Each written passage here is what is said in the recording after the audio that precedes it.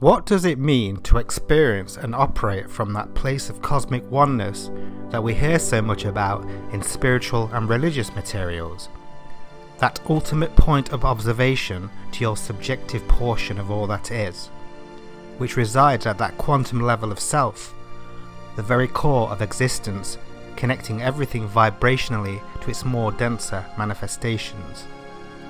That space of potent, infinite probabilities beyond the land of idea constructs and even our human biochemistry processes, with more hopeful and abundant timeline track alignments to your true future's highest destiny.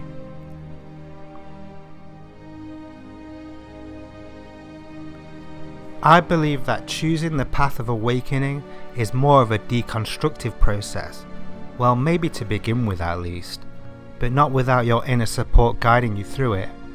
You just have to align to that inner hermetic lantern that, even though it's at its dimmest during a dark night of the soul, will still remind you that there's no way to avoid a life lesson, but there's a way through it with compassionately soul-centered oversight.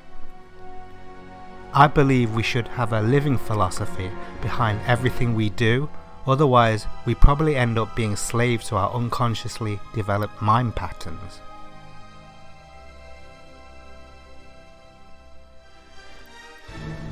It's alright to know about the forces that are trying to keep us in Nodiland, but to know and be awake to our own power as a sovereign being, at one with Source, is as equally, if not more important.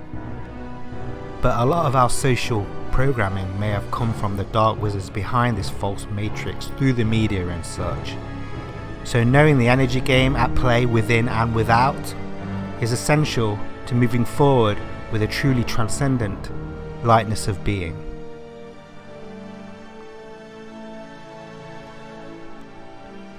But what we didn't realise as our golden soul travelling selves was that we were already born into troubled waters, a psychic minefield so to speak. A battle for ideological supremacy was already underway, and we were caught up in the middle of it. Epigenetics.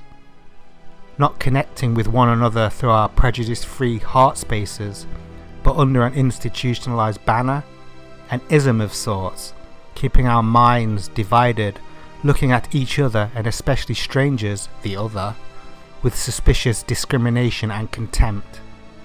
All based on not being in sync with our holistic instincts, because we reside predominantly in our own heads, filtering life with generalizing preconceived ideas and closed-minded assumptions. Fear of not wanting to rock the boat of our comfort zones for greater change due to operating at that level of the survival-based ego, and to thrive in this hidden hierarchical class system structure, you need to climb the ladder of status, compromising an authentic expression of yourself for popularity and officialdom notoriety. So who's trying to lasso you into a school of thought that isn't about the evolution of consciousness for humanity as a whole?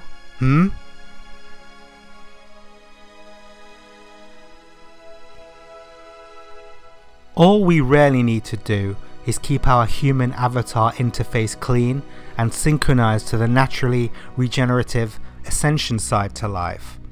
That intuitive sense of an innate draw towards a synergistic harmony of all aspects within a holistic unifying field of divine intelligence, emanating from our own electromagnetic heart center point, which connects all on this ethereal web of life.